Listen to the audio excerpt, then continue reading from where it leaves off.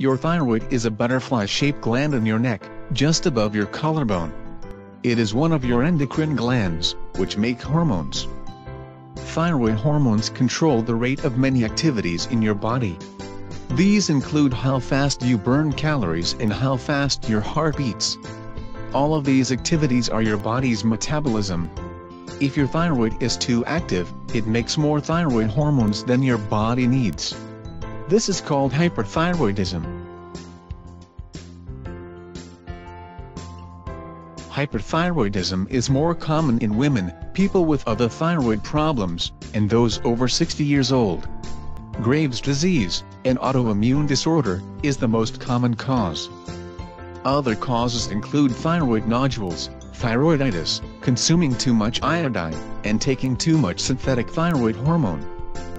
The symptoms can vary from person to person.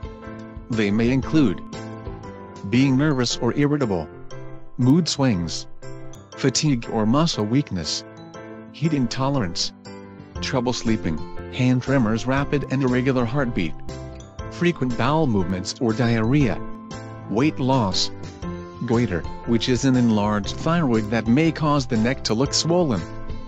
To diagnose hyperthyroidism, your doctor will do a physical exam, look at your symptoms, and do thyroid tests.